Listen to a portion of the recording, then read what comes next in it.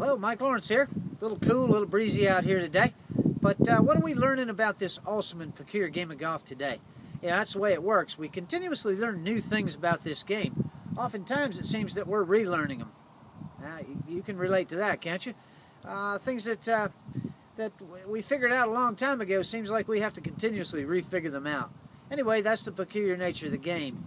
As we say, it's the awesome and peculiar game of golf, and being involved with this great game is it's a process of continuing to solve problems, new things that are cropping up. That's what the blog here is all about. It's about playing the game of golf and improving the way that we play.